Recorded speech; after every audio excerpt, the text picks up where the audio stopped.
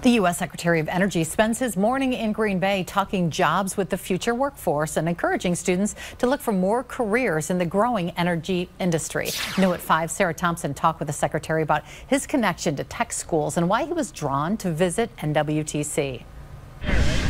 It really took me home to a place where I grew up, learning the trade of energy, learning the business of energy.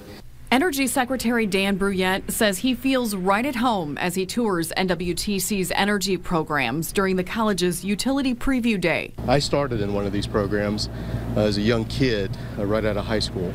It shaped his career, and he's hoping to see the same thing happen with these students. Trade schools in America are key to this business. Current NWTC students are working one-on-one with high schoolers today to give them a taste of what they could be doing.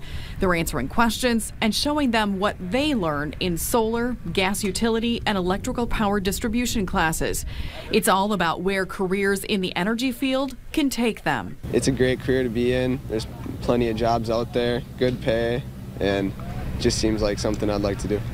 And once you complete it, you can work anywhere in the world. You know, you'll have the base knowledge to really go to any company at any level that they're doing and then just fit right in. After Dan Carlson retired from the Marine Corps, he turned to a career in solar energy. It took him to Puerto Rico, helping rebuild a fragile grid there.